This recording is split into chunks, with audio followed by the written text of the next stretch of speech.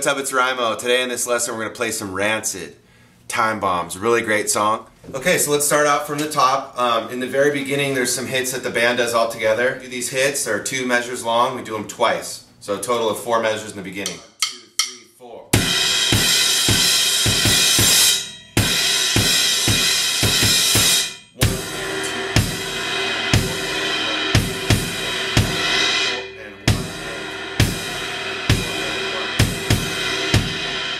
Okay, so the verse section is an 8-bar phrase. So let's check it out. Here we go. 1, 2, 1, 2, 3, 4.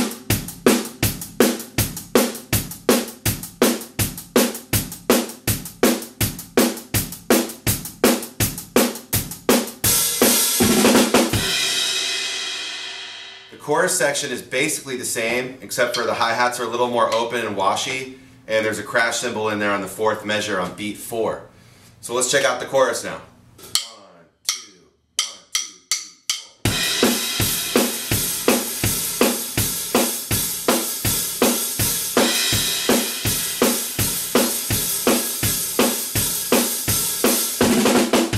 Okay, so the tune setup basically is verse, chorus, verse, chorus, verse, chorus. So after the 3rd chorus, we're going to do 8th notes on the toms, and we're going to set it for the guitar solo. And the guitar solo pattern is basically the same as the chorus pattern. Okay, so let's do the 2-measure build, and then let's play the 8 measures of the guitar solo. Now on the 8th measure of the guitar solo there's a fill as well, which we'll break down after this.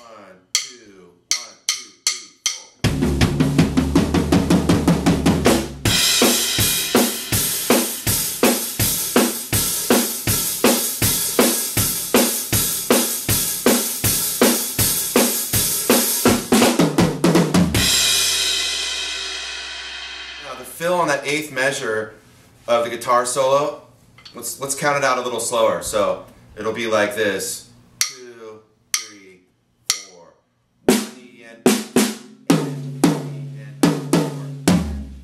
So now after that fill, we basically go into the keyboard solo, which is also 8 measures long, except for we're playing it in a halftime feel.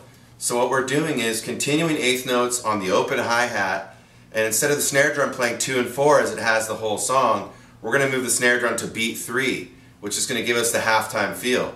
So the tempo stays the same, the right hand stays the same. My right foot is now playing quarter notes, and my left hand has just moved back a beat to beat 3. 6 measures of that pattern, then measure 7 and measure 8 are just crash cymbals on 1. So let's go ahead and play the keyboard solo section now.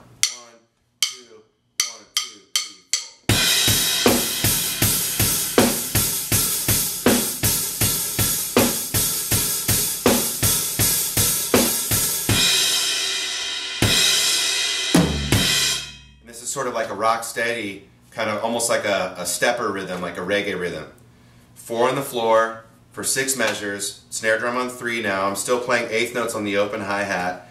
Measure 7 and measure 8, I'm playing downbeats with the crash cymbal and the bass drum. After that keyboard solo, I basically go back to play the verse and a double chorus, and then I play the 2-measure build that we already covered.